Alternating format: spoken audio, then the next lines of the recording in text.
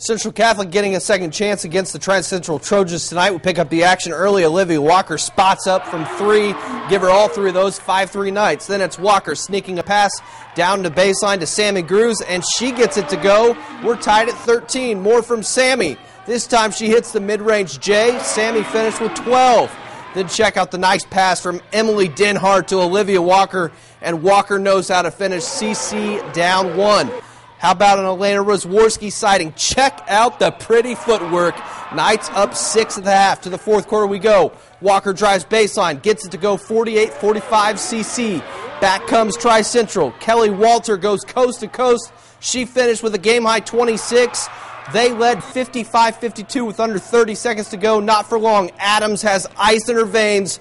We are all tied at 55s, and look who wins it for CC. It's the senior point guard again, this time to the hoop. The Knights win their 6th sectional championship in a row. I caught up with head coach Pat Tharp and senior Ashley Adams afterwards.